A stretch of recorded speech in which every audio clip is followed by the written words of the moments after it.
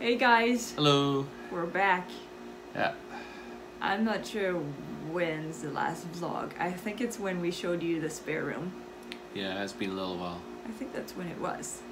And then August 24th came and everything went into a whirlwind. So gonna speak for myself, felt like a hypocrite just picking up the camera and being like, hey, all bubbly, and I was like, but my brother-in-law is very sick in the hospital.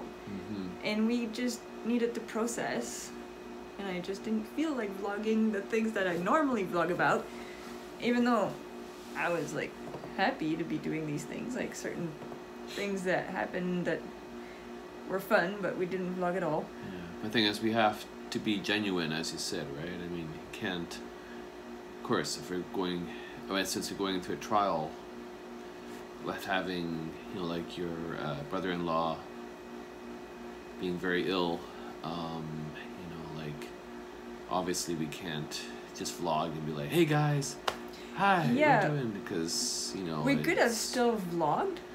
Yeah, but... And processed, which we wanted to do. Right. But it's like we didn't have the energy to process in front of a camera. Right. So we did take time for ourselves, actually. Well, yeah.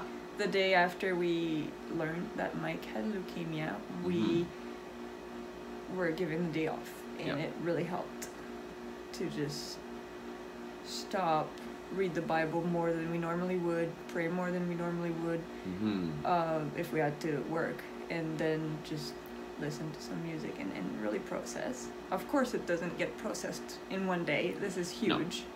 No. Yeah. Mike could have died anytime. And he's still very fragile. But it was a lot to take in, and it felt like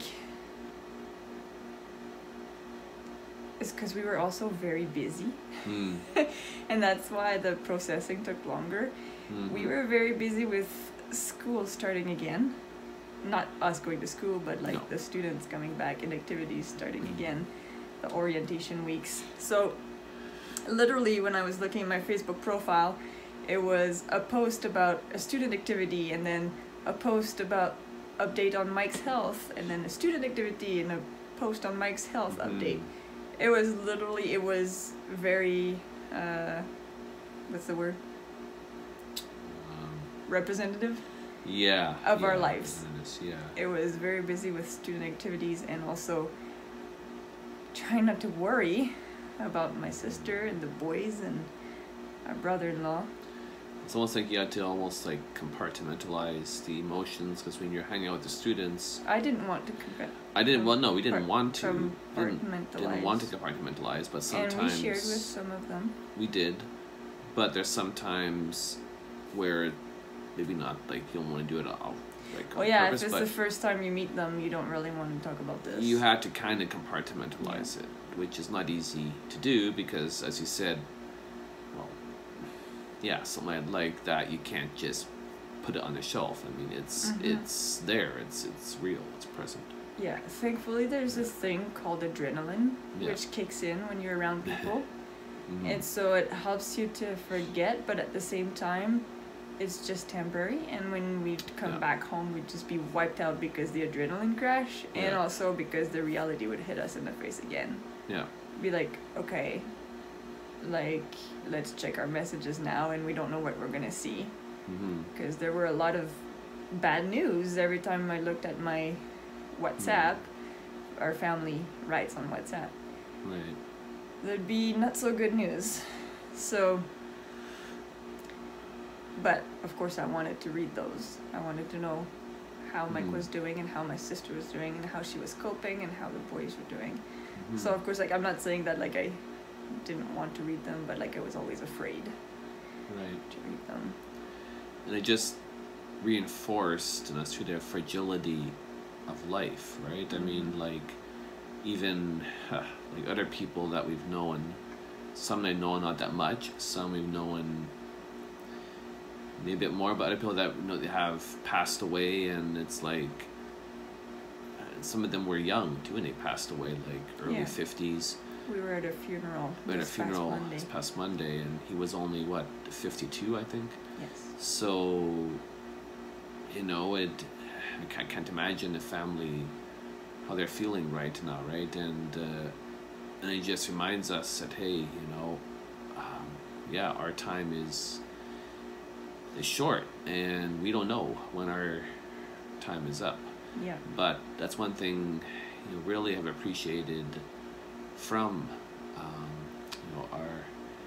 from Miriam's brother-in-law and the whole family, just how they have kept their focus on God. I mean, I can't imagine how someone can make it through that without having their focus on God. I mean, God just gives that peace and that hope, which are two essential things that you need, especially to get through a situation like when you're battling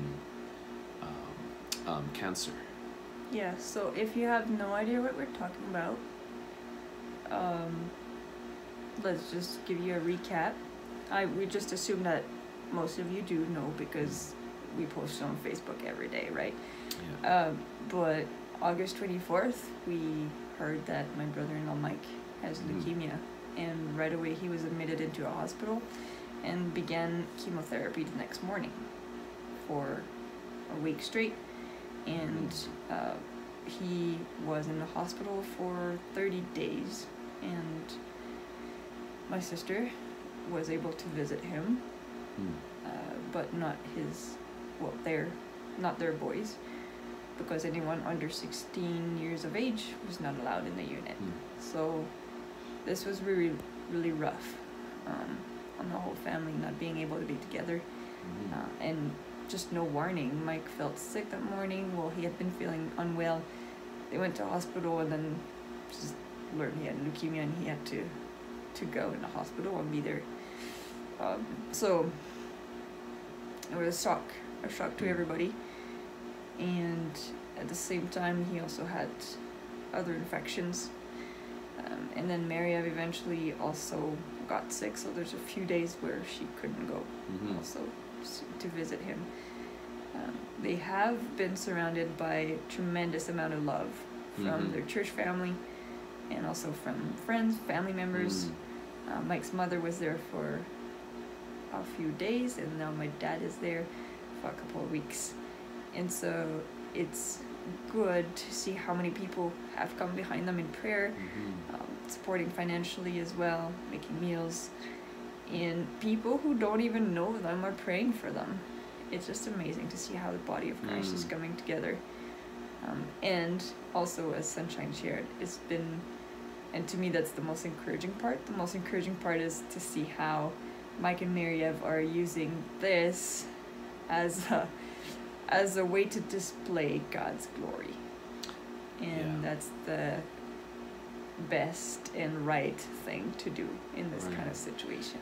Like, basically, God has given them peace. I mean, ultimately, our heart's desire is that Mike will recover to full strength, right? But if it is God's timing for Mike to go home, they are as well at peace with that, and that's only something that God can do. I mean, definitely. Like when we went to that funeral, was it this last Monday too, right? I mean, yes, the family obviously misses their father and husband, and they wish obviously he could have lived longer. And I know, if Mike, if this would be his time to go, obviously we all would miss him terribly too. But we also know that he loves God, and we know that death doesn't have the final say. But as I have mentioned, we are praying and hoping that he will recover to full strength, and that. Please pray with us. Yeah, and that we could see the whole family again, and. Oh yes, there's this too. Yeah. Actually, that was like when we heard the news that Mike had leukemia and has to stay in the hospital. That was 1 week before they were supposed to fly to Canada, and we were supposed to be the whole family together for a weekend. So that did not happen, obviously, and that's not going to happen anytime soon. So yes, the update is that now Mike is out of the hospital as of Thursday, which is good news. He's still very fragile and very sick. But he's at home, recovering at home and being treated as an outpatient. So he has to go quite often to the hospital still to receive treatment. So yes, please do keep praying for them, the whole family. Pray for healing and pray for continued peace and strength as they process the magnitude of things and adjust to a new normal. So, we did vlog sporadically, but hardly anything in the last month. So, here's a little bit of everything. Yeah. Enjoy. Yep. It's very random.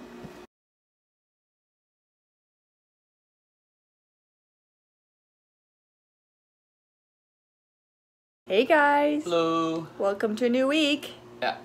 Today I tried something new. I made a new dessert, which I don't often make desserts. I made these Rocky Road. It's made with popcorn and marshmallows and chocolate and pumpkin seeds. The thing is, like, we're supposed to put them in clumps like this, which I did, and I wasn't sure if it was gonna hold together, so I just flattened it out and put it in the fridge, but it looks like it actually works this way, the way it's supposed to be. So next time, I'll make them properly. Oh. How is it? It's really good. Awesome. Okay. I have regained my composure. But this was in my flip-flop. Yes. How did this get inside our apartment?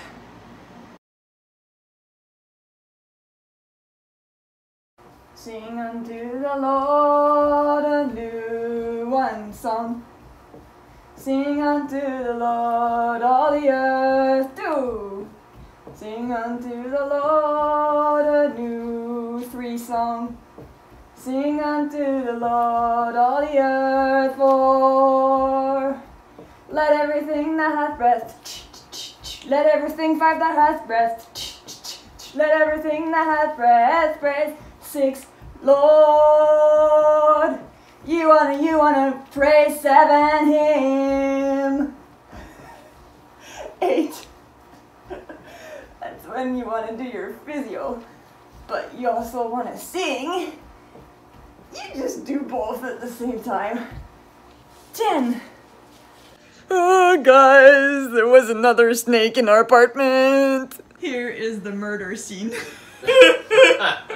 Snake was killed first with a flip-flop and then forever destroyed with a knife. He is no more. No. Also, there's one more thing I wanted to show you, which is ridiculous. Oh, yeah. We were gonna have pizza for supper. Frozen pizza. So I opened the lovely box, only to find this inside. Where is the pizza at? Seriously, Maxie? Seriously? What kind of pizza is that? I don't know what happened to this pizza, but I don't think it's sanitary to be eaten, because what if it just like thawed and then was frozen again, or like got really hot in the delivery truck or whatever? I'm returning this. We're not getting sick over pizza. It's time for a date. Yep. So, cheers. Cheers. Yeah.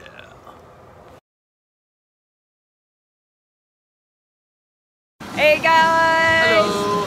Welcome to the Poutine Fest! Here here is a Texan not pizza, poutine, yeah, with curly fries. Hey guys, you know you're really tired when you talk to your toaster because the toaster responds. Okay, it has like a vibration when I hit certain notes. Hello? Hello? Hello? Woo! Did you hear that? Woo!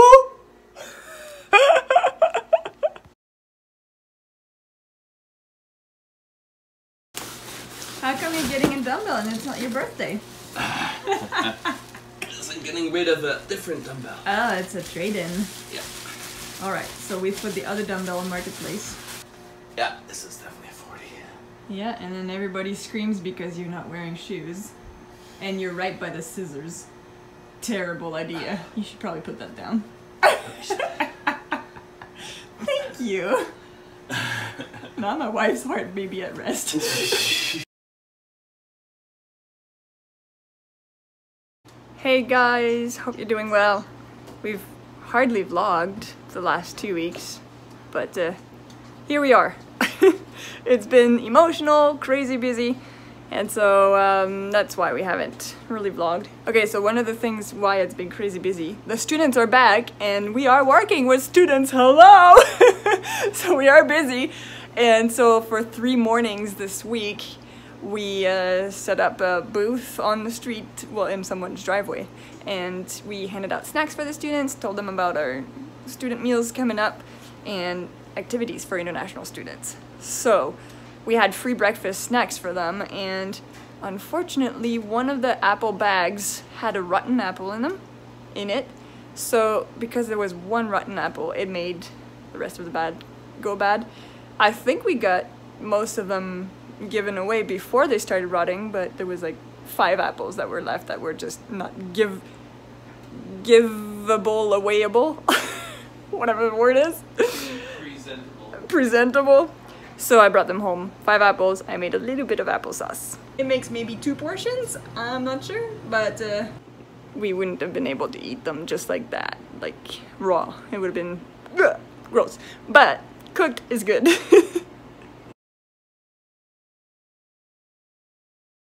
Alright, who wants some cabbage juice?